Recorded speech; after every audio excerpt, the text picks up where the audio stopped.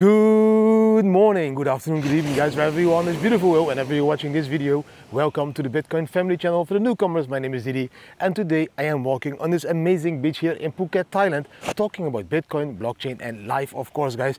Yes, in today's video I have three amazing charts, really interesting charts to see with Bitcoin, a trading tip, a travel tip, of course some live advice and talking about the news, because there was a very interesting question from some of the followers that was related to the news guys. So let's quickly jump into the first part of the video, the charts, to show you what they have to say about Bitcoin. Where are we going to go, 44k or back down below the 40k level? Let's see what the charts have to tell us. Bam! The first chart for today guys is again that 4-hour chart. Like I told you yesterday, buy signal was building. We did close a candle above the yellow stepping line, and yes, we are in profit with that trade at the moment. We should try to break that 40k level and then take it up all the way here, 4600, and maybe in the far future, let's see where the resistance is. If we zoom out a little bit, we can see that better guys. Then we will see that around here at 41k level again, a lot of volume is. So that would be the target, the top of that Bollinger Band, 41k, for this trade to take profit.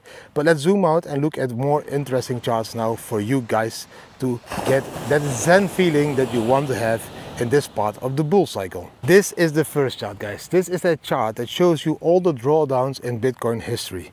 We can see on the top, you know, those dripping lines, that orange, red, blue, green, black. These are the drawdowns. Every time when they peak down, that's a drawdown in Bitcoin. So that correction that we see at the moment of around 20% from 49k to 39k, that is just a very small drawdown. At the moment, the max drawdown of 2023 was 20%. Look, in the previous bull markets, we had even bigger drawdowns of 50%, 38%, 23%. You can see the drawdowns exactly in this chart, guys. So these drawdowns are part of a bull market. We can't only go up in one straight candle, one straight line. That's not possible. We always go up, have a correction, go up again and have another correction, go up again and have another correction, etc, etc, etc. In 2016, 17 we did this 6 times. In 2020, 21 we did it about 4 times. So every bull cycle has these drawdowns. That's what the chart is showing you. Don't freak out. Just understand it is part of a massive run to above 100k. Then we have this chart. We can see that the halving is going to take place in around 80 days. Now we can also see what happened every bull cycle around 80 days before the halving. The first time, 80 days before the halving, we dropped with 62% in 2016. The second time in 2020, before the halving, we dropped with 52%. That was at 14k COVID crash. I think it should have been a smaller crash, around like 30%, but you know, who am I? Now in 2024, how big will this crash be? Will this crash be 40% because we had 60, 50 and now 40? Or will it just be a 30 or a 20% crash?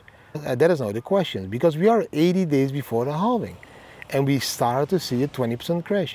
Will we crash another 20%? I don't believe it. I believe that 30k is a massive area of support. So the 31k level for me is the deepest we could crash with Bitcoin at the moment. But as you have seen already now, 38k was also massive area of support and we bounced already back above that 40k level now. If we can break that 41k level, we will continue again upwards. We won't crash more. If we do break the 38k level, yes, then I expect 34 or 31k. But this chart is just showing you that also every bull cycle, in the beginning of that massive bull market, we had these huge crashes that forced the weak hands to sell their Bitcoins to the strong hands. Then we have this chart. The red line in the middle is the 100 simple moving average. We all know where that purple hand is. The question is now, how are we going to interact with that 100 simple moving average? If you look to the left, you can see that that line was resistance a lot of time. In that left side, the blue part more of the line.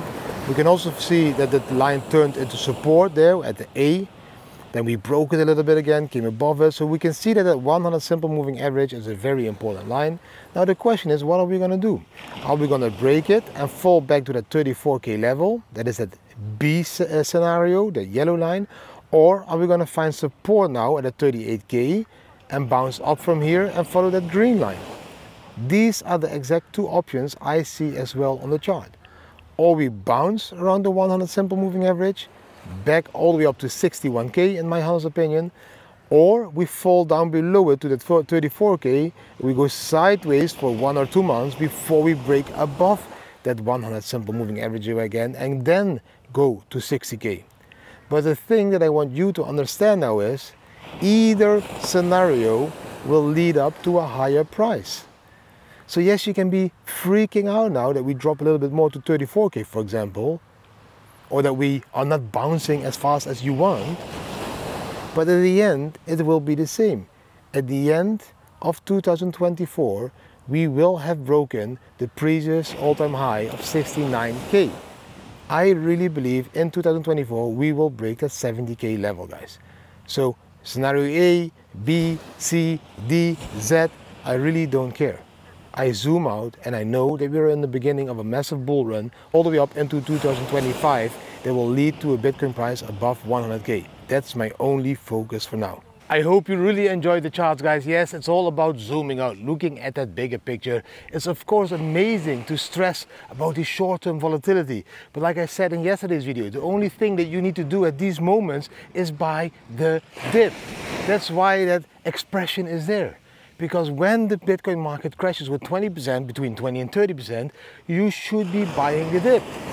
That is how you dollar cost average into these amazing prices, still below 40K, before we go again into a massive run in Bitcoin. Before you know it, we bounce back to 40K, 50K, and maybe even 60K, and you're still doubting. So the only thing that you do in these crashes is not freak out, zoom out, and buy the dip. Now, let's quickly jump now into the trading tip. The trading tip for today, guys, is talking about another cool project I will be investing in. It's called Commonwealth. I've been already talking about Commonwealth for over a year. I told you guys this is going to be a very exciting project in the next bull market. And the community now starts to grow tremendously on X and all other social media platforms. And why? Because Commonwealth is a project that will make it possible for the normal people to invest in startups as well. In those startups that I am investing as well, because I'm an influencer and an OG, I get these allocations in startups a little bit more early than other people get. Now that same thing is now going to happen as well for you guys out there because of Commonwealth. The website is joincommonwealth.xyz. You will find it down below in the link.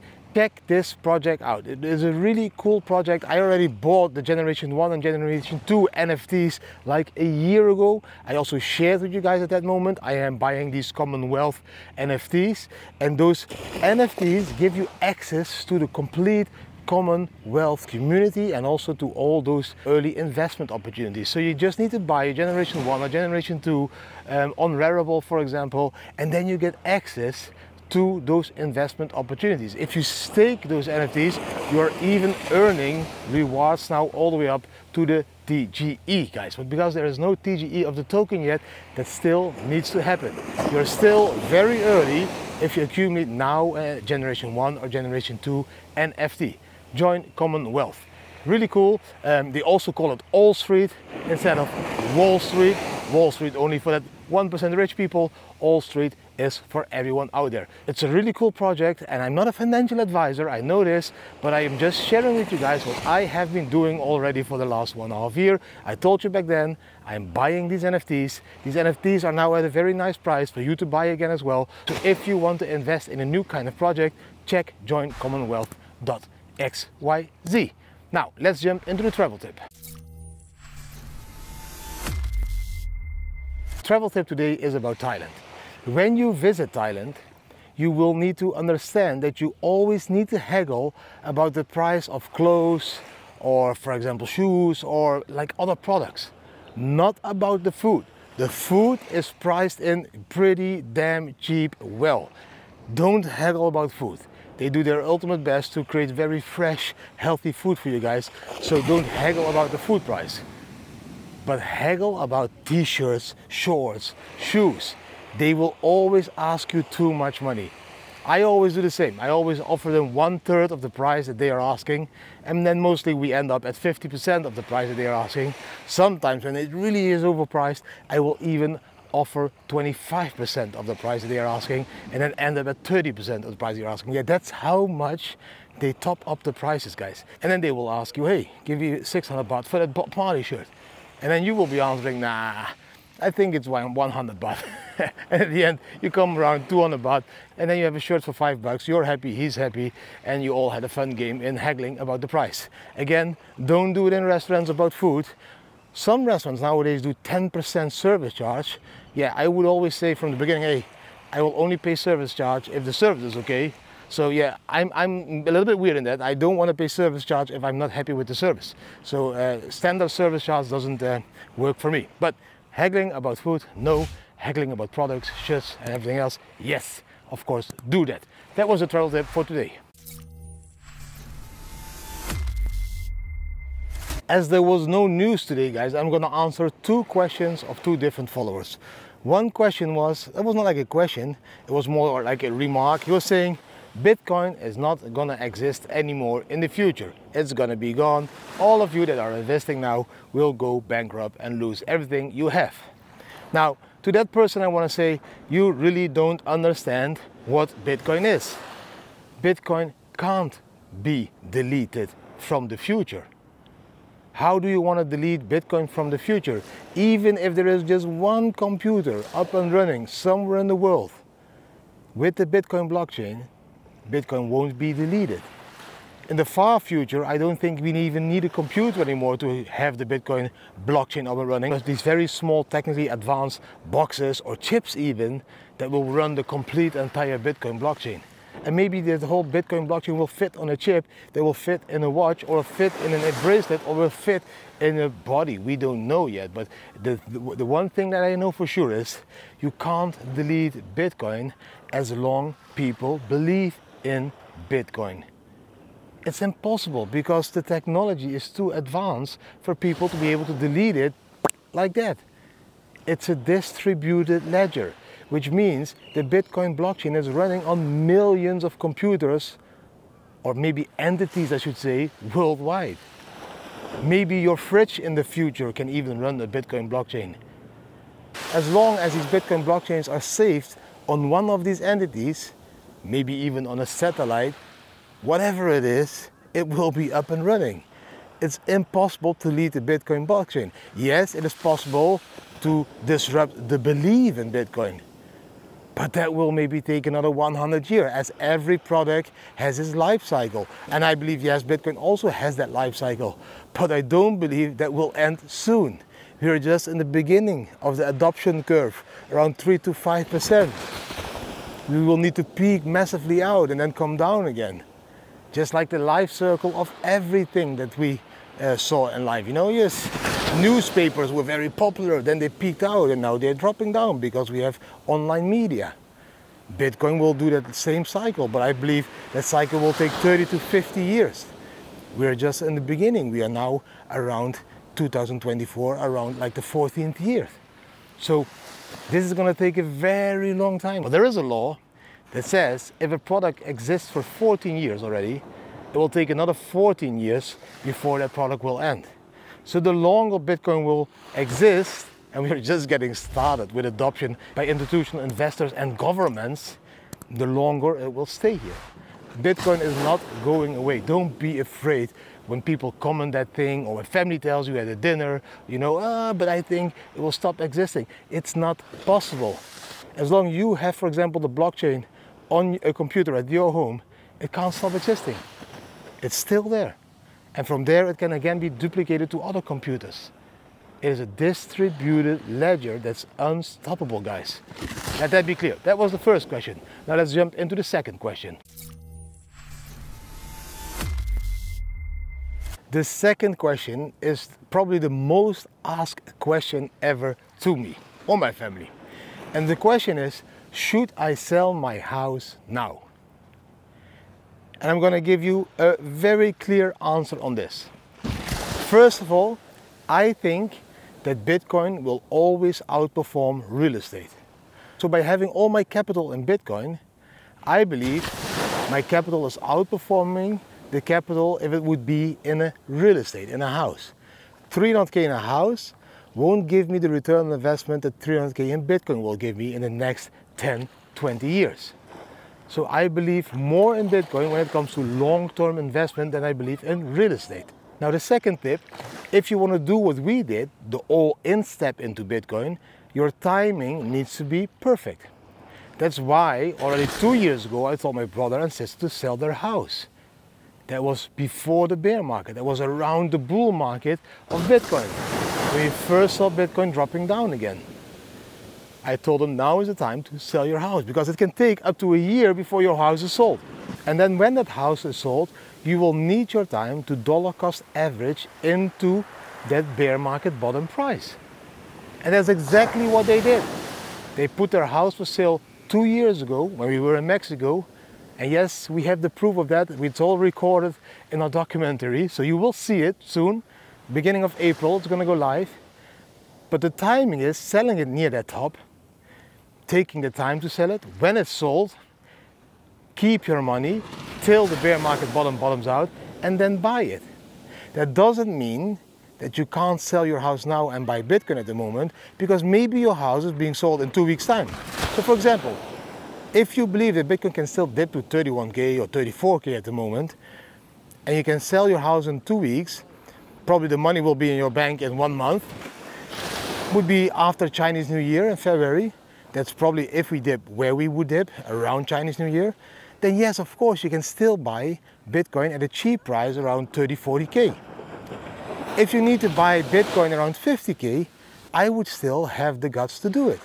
But I'm a risky investor because I believe that we go to 100k. So why would I keep my money in a house that's not doubling in price in the next year while I could have it in Bitcoin, as I believe it will double in price, even if it's 50k. So for me, yes, I would always go all in because I'm not afraid to lose money, because I always have the skill to build up capital again. I will find a job, or I'll find a new business, or I'll do something to earn money again. It's very simple. Do you believe that Bitcoin is going to go to 100k? Then everything below 100k is a nice price to buy Bitcoin, because you can take profit at 100k.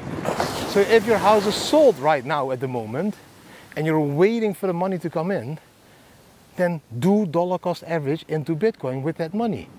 Buy a little bit at 40k or 38k or maybe 34k or maybe even at 50k, because we will go to 70k, break that all-time high, maybe to 100k, and you will be able to double your capital in the next 12 to 16 months.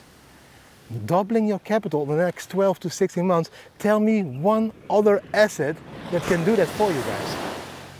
That's almost impossible for any other asset in the world. So if you are asking me, Didi, should I really sell my house at the moment and buy Bitcoin? I would always say yes. Because one, I believe Bitcoin will always be outperforming real estate. And two, I believe we are just in the beginning of a massive bull market that is starting and it's ending in 2025, when there will be the possibility to take profits. And yes, I think we could really double your capital from this moment on. So that's two reasons why I say yes to going all into Bitcoin at the moment after selling your house. So that was the answer to the questions. Let's jump into the next part of the video, guys. The next part of the video is the last part, is the live advice, guys. And today's quote is, guys, a problem is an opportunity for you to do your best. That's all it is. Whenever you run into a problem in life, it's an opportunity for you to do your ultimate best. If you handle any problem in life like that, you will solve those issues and problems with a positive outcome because you give your ultimate best. And whenever you give your ultimate best, you will be able to solve a problem. Of course, you cannot create wonders, you cannot create life out of death, but all other things in life are solvable. You can always solve it. You just need to be creative, determined, and you just need to go for it and do your ultimate best in solving that problem. So don't see these problems again as something really negative. Like I said yesterday, you should stop focusing on the negative part and focusing on joy. See those problems as an opportunity for you to do your ultimate best.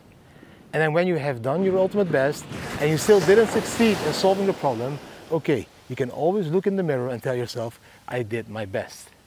But at least you tried to solve that problem. And mostly that problem will be solved, because just look into the past.